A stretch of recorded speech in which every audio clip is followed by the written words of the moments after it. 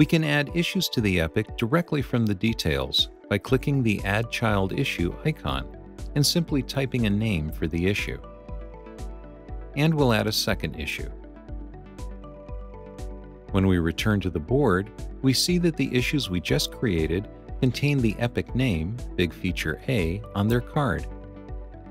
To make it even easier to identify issues that belong to the epic, open the Group By dropdown and select Epic to create swim lanes grouped by epic.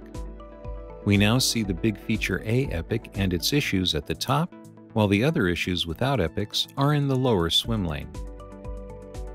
We can also create epics simply by clicking the Create button. We change the type to Epic, we'll name it Big Feature B, and click Create. When we go back to the roadmap, we see our new Big Feature B epic on the roadmap as well.